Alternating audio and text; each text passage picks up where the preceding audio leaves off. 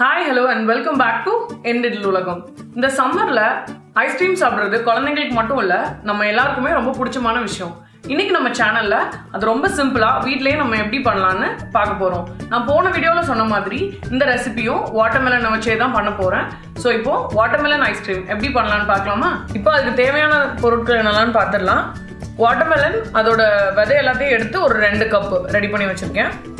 பால் 1/4 litre பால், 2 teaspoon cornflour மாவு, 1/2 cup சீனி, அவ்வளோதான். இப்போ இதை நம்ம எப்படி பண்ணலாம்னு பார்க்கலாம்.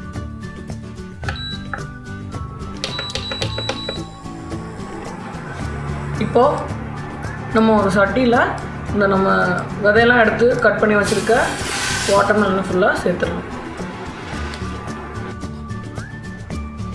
இது எதுக்குன்னா அதில் உள்ள அந்த ஓவரால் தண்ணி பதம் வந்து கொஞ்சம் வத்துறதுக்காக, இல்லைன்னா ஐஸ்கிரீம் வந்து க்ரீமியாக இல்லாமல் ஒரு மாதிரி தண்ணியாக கிறிஸ்டல் ஃபார்ம் ஆகிட்டு இருக்கும்.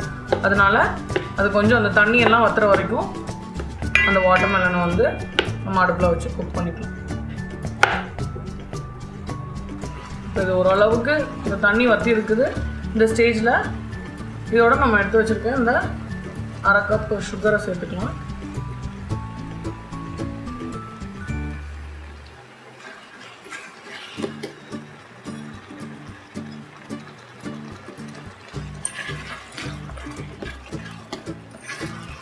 இப்போ வந்து ஒரு ஜாம் கன்சிஸ்டன்சிக்கு வர்ற லெவலுக்கு இதை வந்து நம்ம அடுப்பில் கொஞ்சம் கொதிக்க வச்சிடலாம். இந்த வாட்டர்மெலனையும் இந்த நம்ம இப்போ சேர்த்து சீனியையும் சேர்த்து ஒரு ஜாம் கன்சிஸ்டன்சிக்கு, இப்போ இந்த மாதிரி ஒரு ஜாம் கன்சிஸ்டன்சிக்கு திக்காக வந்ததுக்கப்புறமா வந்து இதை நம்ம கொஞ்சம் ஆற வச்சுட்டு நம்ம வந்து இப்போ பாலை ரெடி பண்ண ஆரம்பிச்சிடலாம். இப்போ இன்னொரு பாத்திரத்தில் நம்ம 1/4 லிட்டர் பால் சேர்த்து அதை லேசாக சூடாகட்டும். இப்போ அந்த பால் சூடாகிட்டு இருக்கிற டைமில் ஒரு 2 டீஸ்பூன் கார்ன்ஃப்ளவர் மாவோட கொஞ்சமாக தண்ணி சேர்த்துட்டு அதில் எந்த கட்டியும் இல்லாமல் இதை கொஞ்சம் கரைச்சி வச்சுக்கலாம்.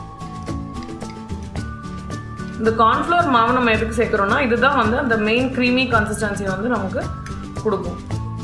உங்களுக்கு சப்போஸ் இந்த பால் கார்ன்ஃப்ளவர் காம்பினேஷன் வேண்டாம் அப்படின்னா நீங்கள் வந்து இந்த கார்ன்ஃப்ளவரை ரிமூவ் பண்ணிவிட்டு நீங்கள் வந்து நேராக மில்க் மேட் கூட சேர்த்துக்கலாம்.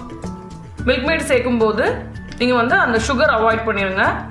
அந்த வாட்டர்மெலனை கொதிக்க வச்சுட்டு பாலில் நீங்கள் மில்க் மேட் சேர்த்துட்டு டேரெக்டாக ரெண்டையும் வந்து மிக்ஸ் பண்ண ஆரம்பிச்சிடலாம். இந்த மிக்ஸ் பண்ணி வச்சுருக்க அந்த கார்ன்ஃப்ளவரை வந்து இந்த பாலோட நம்ம சேர்த்துக்கலாம்.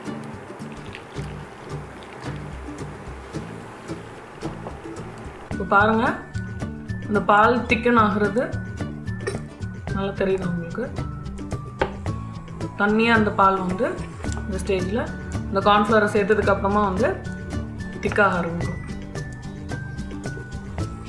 ஸோ இந்த ஸ்டேஜில் பாலை இப்போ நம்ம ஆஃப் பண்ணிடலாம்.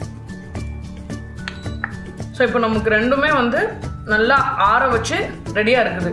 இதுவும் அந்த ஜாம் கன்சிஸ்டன்சி உள்ள அந்த வாட்டர்மெலனும் நல்லா நமக்கு ஆறி ரெடி ஆயாச்சு. இதுவும் வந்து உங்களுக்கு இதில் பார்த்தாலே தெரியும் இவ்வளோ க்ரீமியாக இந்த மாதிரி திக்காக ரெடி ஆயாச்சு. இப்போ வந்து இது ரெண்டையும் வந்து நீங்கள் வந்து ஹேண்ட் பிளெண்டர் வச்சு மிக்ஸ் பண்ணிக்கலாம். இப்போ சப்போஸ் உங்ககிட்ட மேனுவல் ஹேண்ட் பிளெண்டரும் இல்லை, எலக்ட்ரிக்கல் பிளெண்டரும் இல்லைன்னா ஒன்றும் ப்ராப்ளம் இல்லை. நார்மலாக நம்ம மிக்சியில் போட்டோம் இதை மிக்ஸ் பண்ணி ரெடி பண்ணிக்கலாம். இப்போ நான் வந்து இதை மிக்சியில் போட்டு தான் ரெடி பண்ணி உங்களுக்கு காமிக்க போகிறேன். வாங்க இப்போ அதை எப்படி பண்ணலான்னு பார்க்கலாம். இப்போ நான் அந்த 2 பவுலில் இருந்ததையும் வந்து மிக்சியில் சேர்த்துருக்கேன். இப்போ இதை வந்து நம்ம கிரைண்ட் பண்ணிக்கலாம். ஒன்றும் பாதியமாக அடிக்கிற மாதிரி கொஞ்சம் விட்டு விட்டு கிரைண்ட் பண்ணுங்கள்.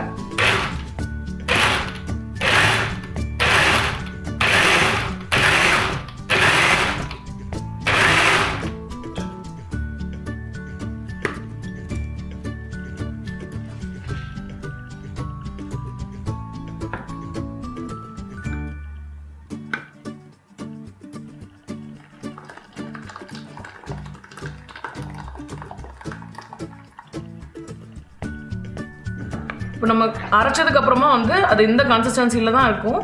க்ரீமியாக இல்லையான்னு நீங்கள் யோசிக்க வேண்டாம்.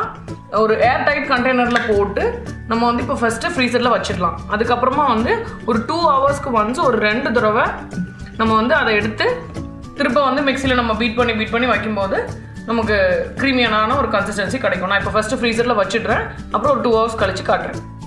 இப்போ ஆல்மோஸ்ட் ஒரு 1.5 hours to 2 hoursக்கு அப்புறமா இந்த அளவுக்கு ஆயிருக்குது. அப்போ திருப்பியும் மிக்சியில் பீட் பண்ண போகிறேன்.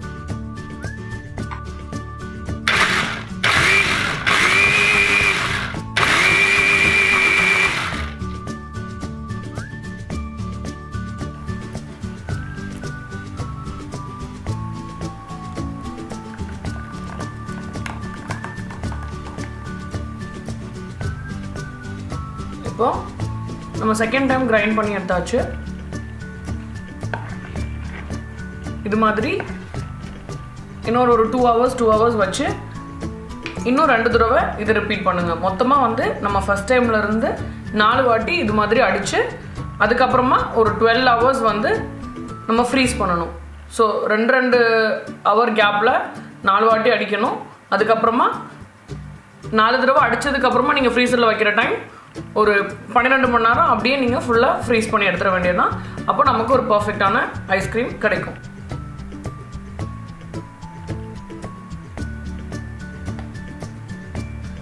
இப்போது நான் ஆல்ரெடி வந்து ஒரு 12 hours இதே மாதிரி ஒரு பேட்ச் ஆல்ரெடி பண்ணி 12 hours வந்து ஃப்ரீசரில் வச்சு எடுத்தது. இதோ நமக்கு ஹோம்மேட் ஐஸ்கிரீம் ரெடி ஆயாச்சு. இப்போ அது எப்படி இருக்குதுன்னு நம்ம டேஸ்ட் பண்ணி பார்க்கலாம்.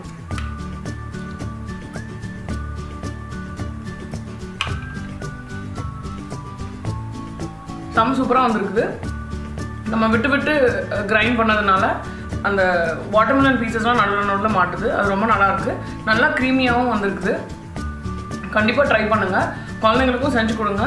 இன்னொரு ஒரு மெடிக்கல் அட்வைஸ் என்னென்னா, கோல்டு வரக்கூடிய குழந்தைங்க ஐஸ்கிரீம் சாப்பிட்டு கோல்டு நிறைய குழந்தைங்களுக்கு வருது அப்படின்னு இருந்தீங்கன்னா, நீங்கள் ஐஸ்கிரீம் சர்வ் பண்ணதுக்கப்புறமா வந்து அவங்களுக்கு வந்து அவங்க சாப்பிட்டு முடிச்சதுக்கப்புறமா ஒரு 1/2 glass கொஞ்சம் வெதுன்னு குடிக்கிற சூட்டோட தண்ணி கொடுத்துருங்க. அது வந்து கண்டிப்பாக அந்த குழந்தைங்களுக்கு வந்து ஐஸ்கிரீம் சாப்பிட்றதுக்கு வேண்டி கண்டிப்பாக கோல்டு வராது.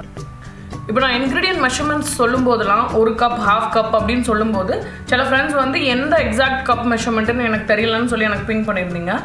இது வந்து அமேசானில் கூட இருக்குது, நான் டிஸ்கிரிப்ஷன் பாக்ஸில் கொடுக்குறேன். பட் நான் இன்னும் பிளாஸ்டிக் ஃப்ரீ ஜோனுக்கு ப்ராக்டிஸ் பண்ண ஆரம்பிக்கல.